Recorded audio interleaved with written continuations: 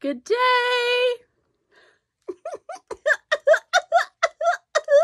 Hi. So today I want to talk to you about receiving a letter in the mail. This is like me finding my pen pal sock buddy. It would be so exciting. Well, thanks for coming out, Susie, and thanks for sharing the excitement of if you found your sock buddy, how that would feel. And it would feel the same if I received a letter in the mail, because I think finding a letter in the mail that is handwritten by somebody, sending some kind words to me, is so magical. I love it. I love it.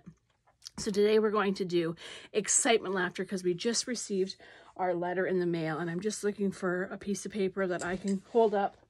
And let me grab this book. Okay, we just received our letter in the mail and we are excited, and we are going to share some excitement laughter, and then of course we will finish with a nice deep breath. All right. So imagine we walk to the mail. Walk, walk, walk. Do, do, do, do, do, do.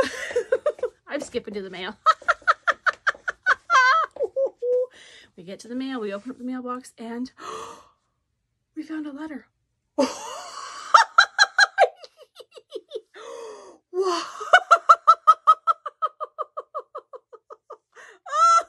From a friend from a long, long time ago.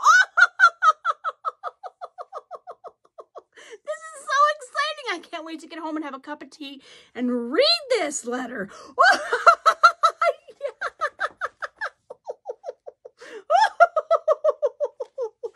Oh, let's just give ourselves a nice little warm hug as we breathe in and we exhale. We breathe in, give them this little hug, and exhale. Inhale and exhale. I need a hug, and I haven't had a hug in so long. Thank you. You're welcome, Susie. Hugs are really important.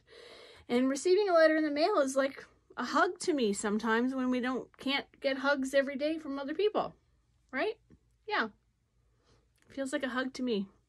Send somebody that you love or a friend a letter, and let's share in the excitement and joy of spreading that kindness and those kind words. Have a beautiful day, and I'll see you tomorrow.